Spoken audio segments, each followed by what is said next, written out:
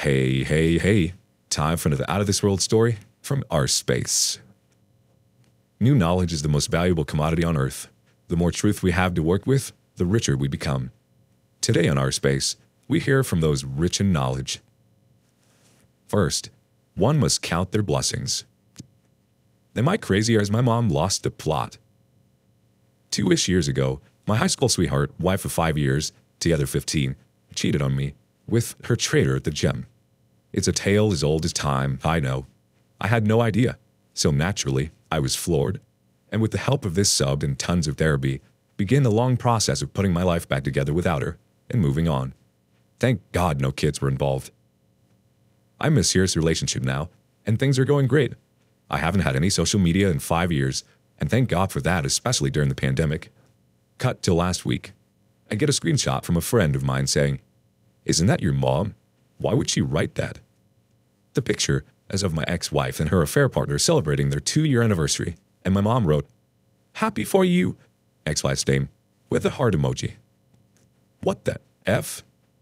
So I thought about it for a bit, called my mom, and her explanation was that she wrote that so she could forgive her and move on in her heart.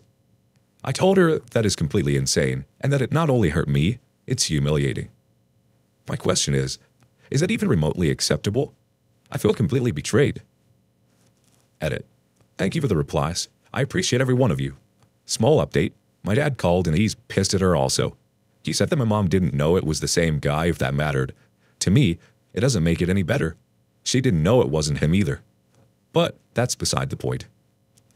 Update. Final 2.5-year update. Not easy, but a blessing in disguise.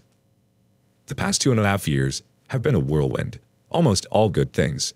Lots of therapy, great friends to lean on, and an amazing woman have put me 5 years ahead of where I could be if my ex, wayward wife, never cheated on me.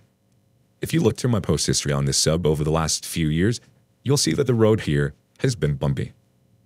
Over that span, I cut out a lot of people from my life.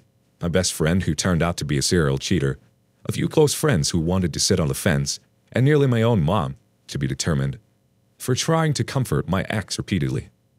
I've decided that if you cannot live up to my values, then I don't want you in my life. The relationships and friends I do keep now are stronger than ever. The first 6 months post-divorce were obviously the hardest. Developed an anxiety disorder that had never been an issue before. I needed medication to keep from having panic attacks at staff meetings at work. The dreams were horrible and non-stop. Dreams of me screaming at her, saying all the things I never got to say, calling her names, etc. I am generally a disciplined person, and that went into overdrive when I needed to keep my head on straight. I already ate well, exercised hard, and had hobbies, so that helped me get through the day-to-day. I bought a poster and kept it on my wall with 7 roles of life and used that as my mantra to get through each day. I was discovering who I was as a person all over again, and I liked that guy. Once I believed deep down that, despite what she wanted me to believe, that none of this had anything to do with me, it wasn't my fault, and that although I wasn't a perfect husband, no one is, I didn't deserve this. I started to look at this as an opportunity rather than a tragedy. About 5 months post-divorce, my friends convinced me that because I hadn't been with another woman in 15 years, I should try out Bumble to casually date a woman and dip my toe in the water. For the record, that was a mistake. I should have waited at least a year because although I had made a ton of progress, I still had a long way to go. After 2 dates with a woman who turned out to have a very strong foot fetish, I matched with a beautiful young woman who wanted to go on a walk for a first date. We hit it off immediately, which scared the hell out of me because all those things which I hadn't felt in 15 years started all over again, and I wasn't ready for anything serious. I told her as much, and she understood. Plus, I was planning on moving back to my home state across the country in a few months, as I had just finished grad school and needed a new job. Long story short, we got married last month. We bought a house together. I got the job I went back to school for. Life is great. I got off the anxiety meds over a year ago. They also caused AD, which sucked. None of this would have been possible if my ex-wayward wife never cheated on me. She had a boat anchor. 6 figures of college debt that would have excluded us from buying a house. She still pops up in my head from time to time. When Google Photos decides I need to remember a day from 5 years ago or something. I've turned it off. It doesn't stop. I don't get angry anymore about it. I pity her. I pity the old guy affair partner who I think she's still with because I heard she went back to school to take on more debt. I wasn't unhappy in my old life. Everything was going well. But my new life is still immensely better in every way.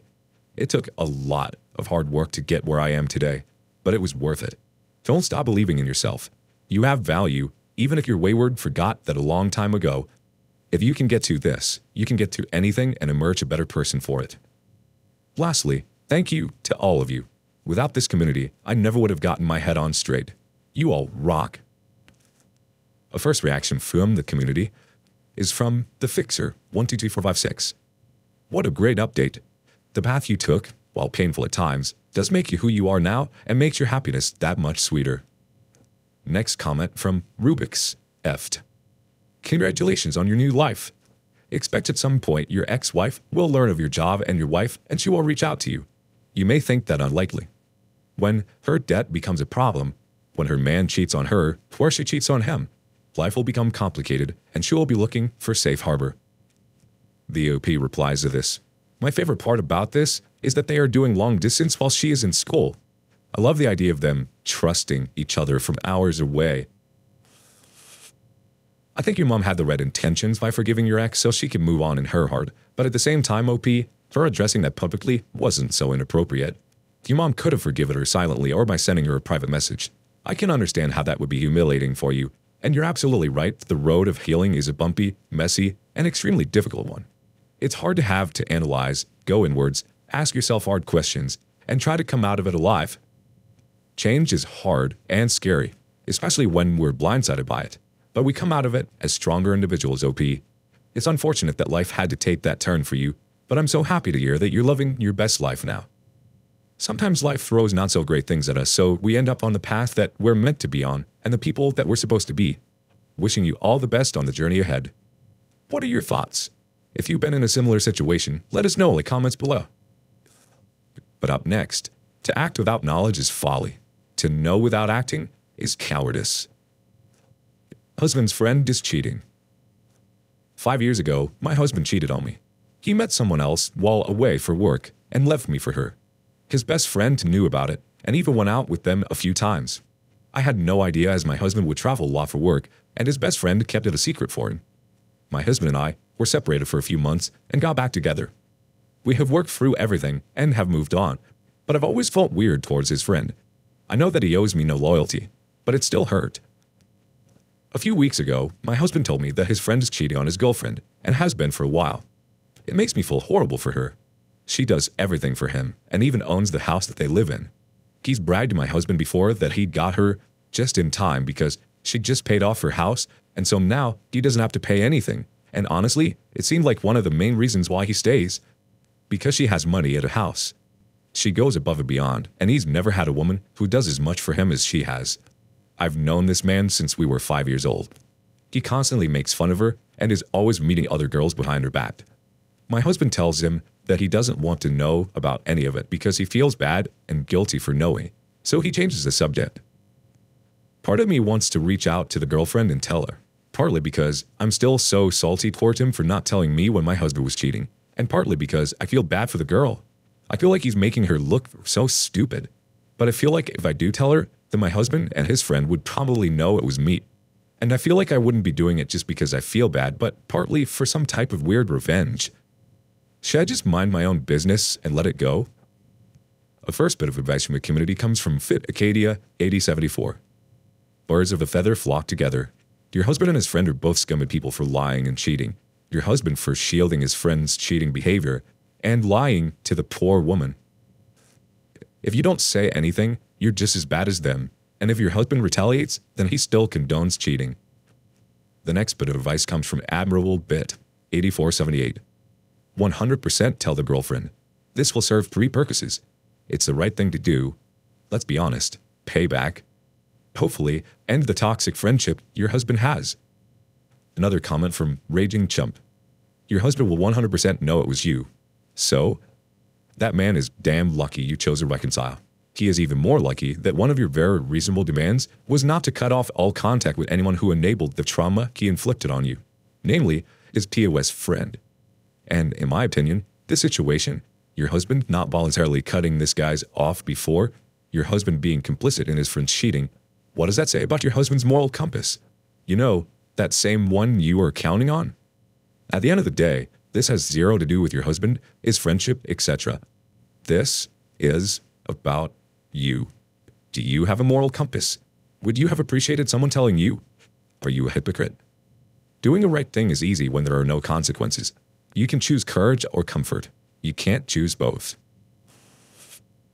I'm not exactly sure it's your place, OP, but perhaps you could plant some feelers and see how your husband would feel in telling his friend that he doesn't agree with what he's doing. If your husband starts creating those boundaries, remorse might start to eat away a little bit with his friend, and it might encourage him to change his ways. I'm thinking his friend does it because no one has really said any different. No one is there to disagree with him. Once someone disagrees with him, it might force him to open his eyes to reality, rather than living in his fantasy life. Although it would be easy for you to tell his wife, you also don't know the circumstances of what exactly is happening behind the scenes. She could suspect something already. These things have a way of working out and untangling in time. What do you tell the best friend's wife? Let us know in the comments. And as always, thank you for joining us today. Don't forget to like and subscribe and hit that notification bell. Let us know what you thought of today's content in the comments below. See you next time on Our Space. Next time.